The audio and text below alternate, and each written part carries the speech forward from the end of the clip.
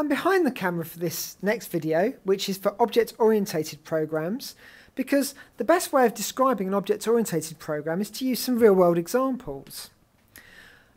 In the real world, as you can see, we have lots of different objects, such as this sleek black box which forms a computer. Now inside there are millions of different little components all working together, but we don't really care about what's actually inside it for the purpose of it being a computer. We just want to be able to interact with it with single input buttons and have certain outputs from it. It doesn't matter which processor's inside necessarily, how big the memory is, how big the hard drive is.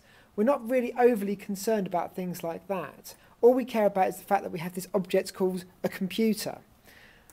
Now, object-oriented programs work in the same way. We bundle related code and data, such as the variables we might need, all together in a single object. And say we need more than one of those objects, like we have more than one computer, we can create multiple copies of it within the same environment, such as this room.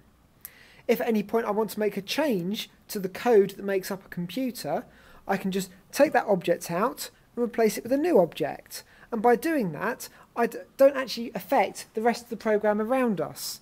Example, changing this one computer will not change the classroom. This makes life a lot easier for programmers, as you can possibly imagine.